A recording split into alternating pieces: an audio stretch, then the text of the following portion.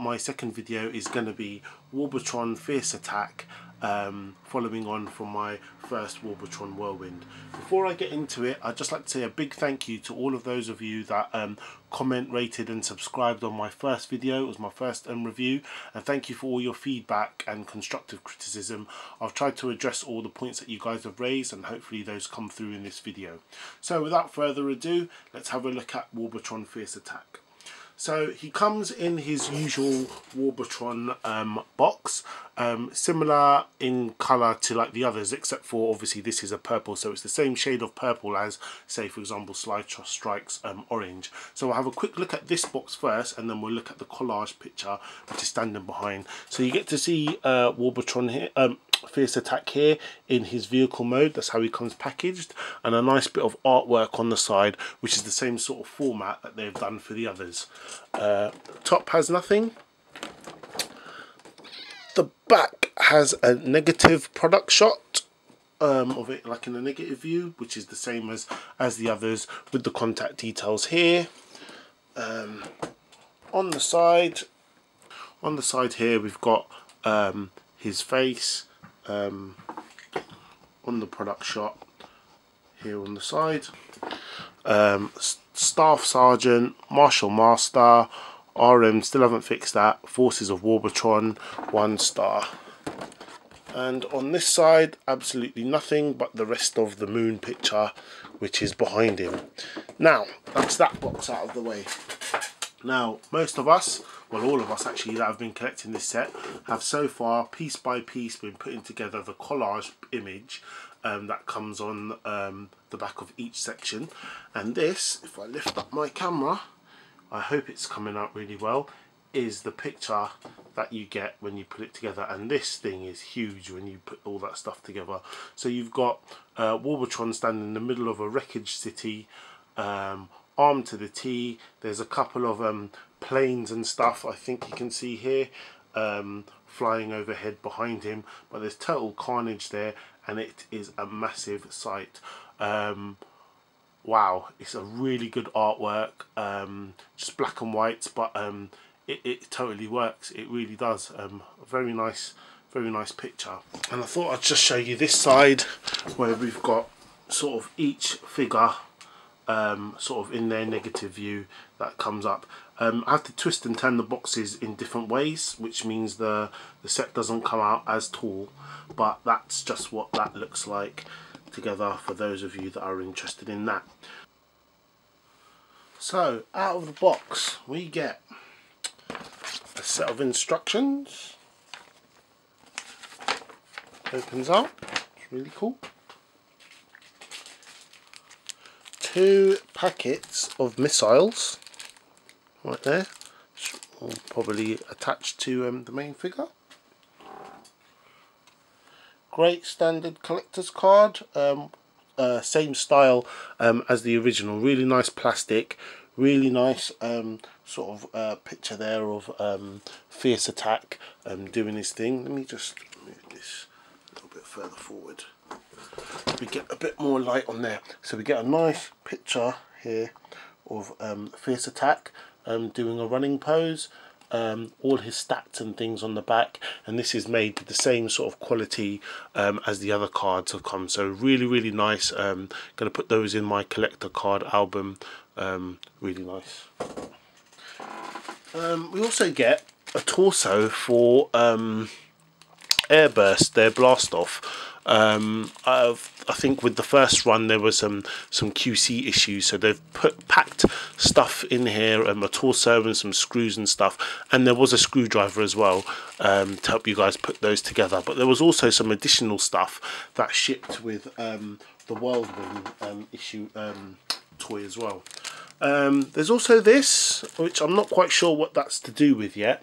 We've got some yellow plastic clips and a black sort of squidgy thing on there, but I'm sure that will reveal itself as we get into the review and as I get to mess with it. Big surprise, you don't actually get a comic with this issue. Instead, what you get is a graphic novel. And this is a really thick book which includes not just Fierce Attack story, but you get all of their individual stories compiled to create Warbot Rises, is what it's called. And they've actually got someone to help out with the English. It says here that someone, Anthony K. Logan, has done the story and the lettering. So it's the whole story of each individual figure and how they all come together to form Warbotron. So you've got Whirlwind storyline in there, which you can see. You've got who else didn't get one? Slice Strike is in there somewhere. Can't quite find his bit right now.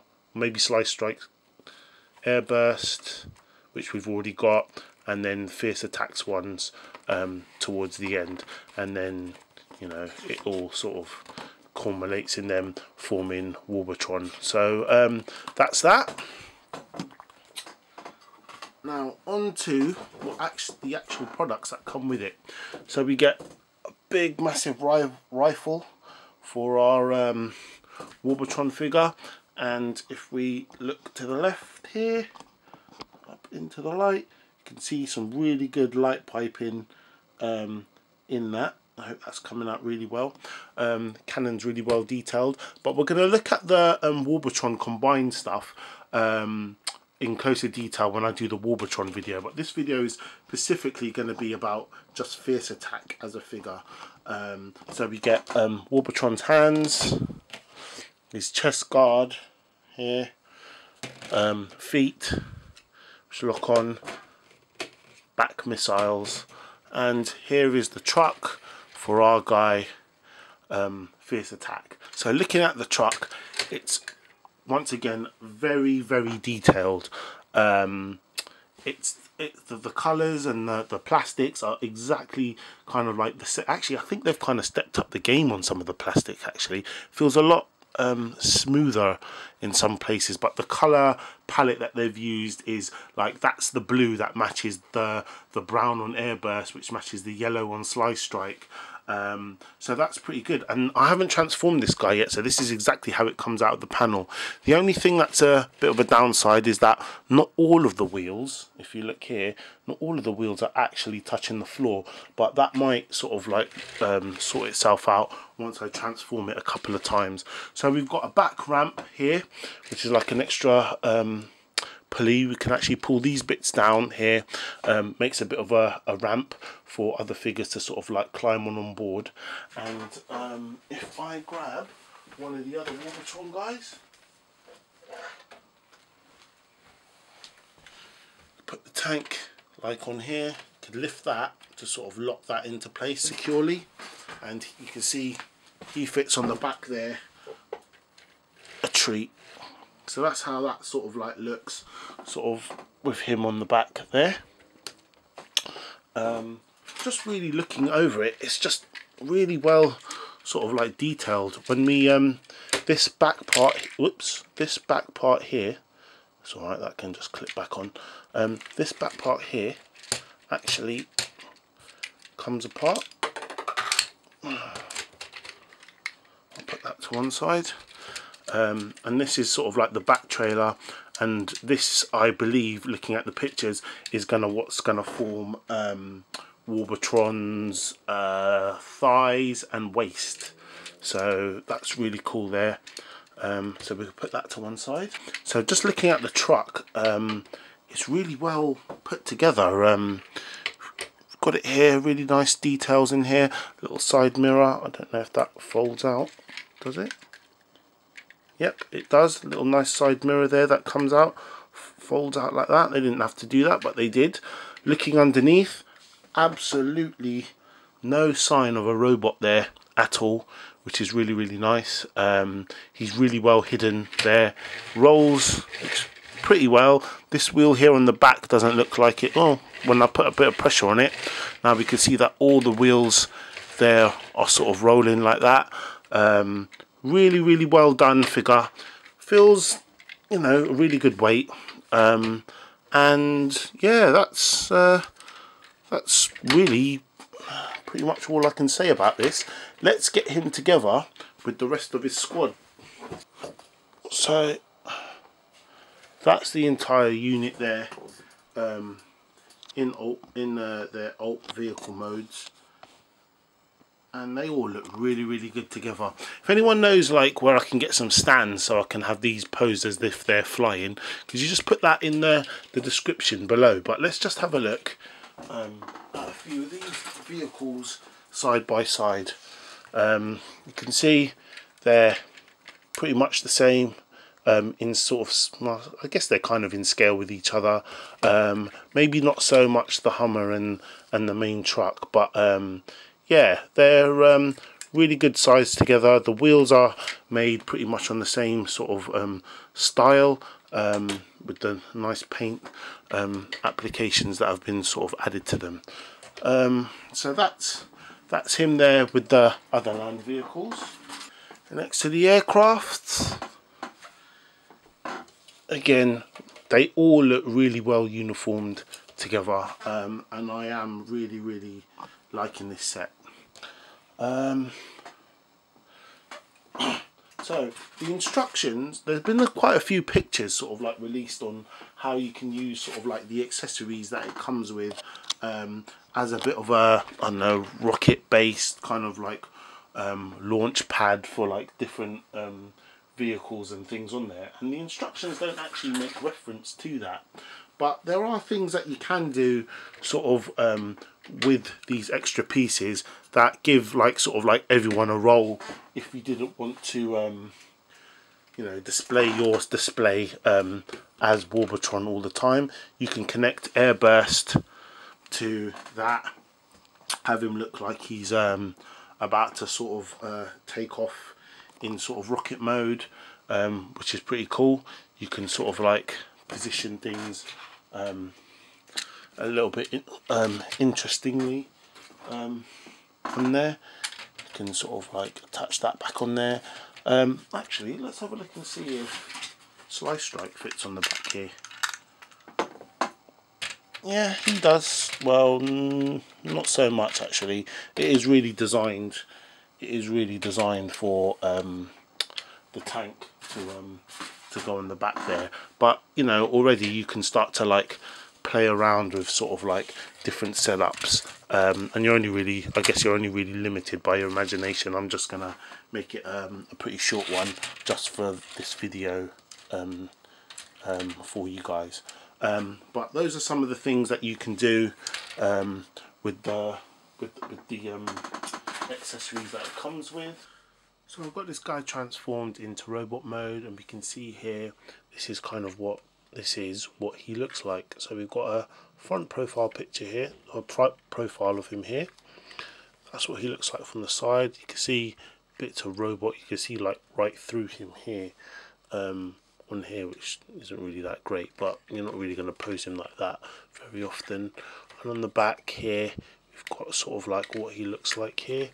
He cleans up quite nice. You've got obviously a box part here, which hides which transports Warbotron's head, but all in all, this is kind of like what the bot mode looks like.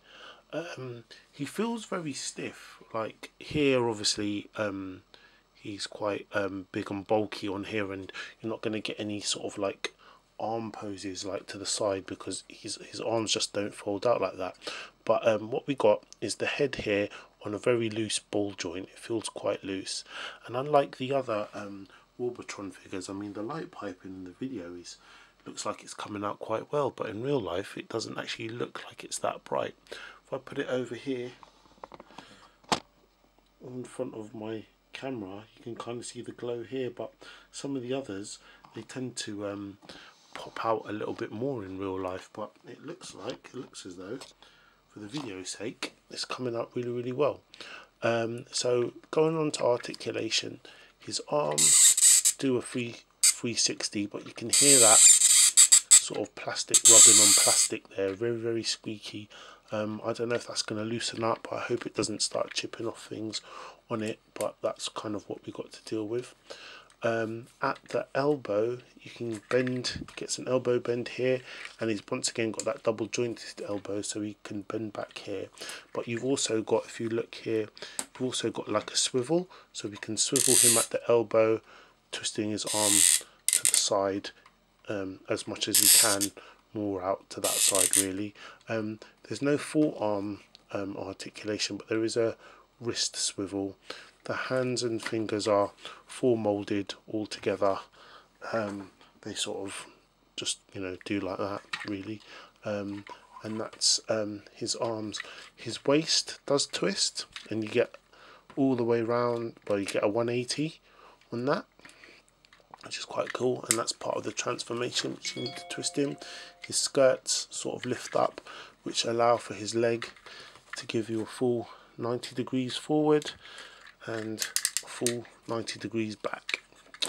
The bend at the knee isn't quite 90 degrees, it's sort of like that, but it kind of works, which is quite cool. The feet themselves, he's got two parts to his feet, as you can see. The back part here for balance, can also have a little bit of, gives him a bit of an ankle tilt, so does the front. And that's pretty much it for articulation. His thighs, there's a twist at the thigh which allows you to kind of pose him in a bit of a different way if you want to. So earlier I said that his shoulders couldn't really get much articulation, but that was incorrect, because what you can do is you can lift that up out of the way, probably put it like there in front, or maybe keep it there to the back, and you can get some side arm motion like that. But you know, you can just sort of play around with how you want that bit to be. So weapons wise, he comes with what forms the back of Bruticus, and what you can do is you can split that part a bit apart like that, and you can flip out the guns, and we can open up his hands and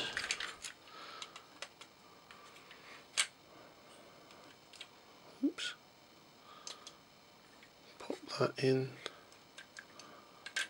Just want to be careful doing this because I broke a figure earlier. There, so we can kind of hold that like that in his arm. I prefer to do it sideways rather than using the ones underneath to hold it, because he just doesn't, like that, he just doesn't hold it properly, but this makes it feel a lot more sort of secure with it. The gun itself in this mode kind of looks a bit ridiculous to me. It's just way too big, and to be honest, I just kind of feel that they could have done something better. They could have given him a rocket launcher or a bazooka or something different than this. The gun's just too big and it just kind of looks a bit ridiculous. So on to size comparisons, and he's a lot smaller, and in my opinion Onslaught is as big as Optimus Prime. So he is, there we are, back to back. He is smaller than that. So yeah, in terms of robot mode, he's not quite as big, but maybe when it comes to combined mode, maybe there might be in scale with the Masterpiece line, and that I think works really, really well. I think that these Onslaught I saw, well actually I don't know, because maybe if he's supposed to be as big as, oh I haven't tucked this bit away, if he's supposed to be as big as Optimus Prime, then maybe he should be as big as Galvatron, but in some bits of the comic and stuff, Onslaught's actually been taller than Prime and Megatron. But if you guys know anything, just put it in the comments and descriptions below. But that's what they look like back to back. And finally, let's see what he looks like with the rest of his Warbotron bodies. So here's all of them all together, the whole Combaticon unit. They look fantastic together. Really pleased and really liking this set. My next video is going to be of them all combined, so stay tuned, hit the link. I'll put up a link once I've made that video, and so that you guys can follow it on from this one. But that's pretty much all there is to say about this guy, really. Thanks for watching, and yeah, as always, please leave me some constructive feedback below, and I'll catch you guys next time.